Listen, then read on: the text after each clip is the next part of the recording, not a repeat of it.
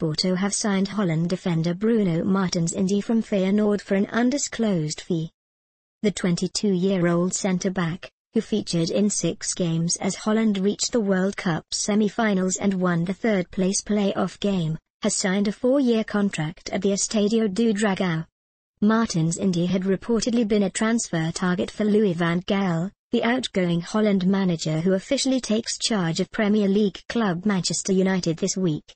Speaking through Feyenoord's official Twitter account, Martins Indy said, "I've always said that if I left the club then it would be to make a step up." As well as saying a special thank you to my teammates, "I would like to thank the Feyenoord fans for their unconditional support."